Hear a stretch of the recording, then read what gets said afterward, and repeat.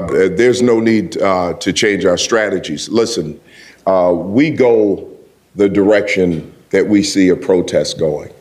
If everybody is exercising their First Amendment rights, it's peaceful, no one is violating the law, there's nothing to change.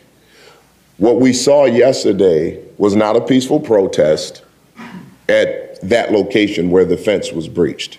It started out peacefully, and those people who were engaging in First Amendment activity peacefully left the park. They left that location. The people who decided that they wanted to commit crimes and vandalism stayed behind. We responded to that event with our officers who were properly trained to deal with the situation. And as a result of it, there was no serious breach that could have been worse had we not been prepared for that. So what we've been training for worked. It worked.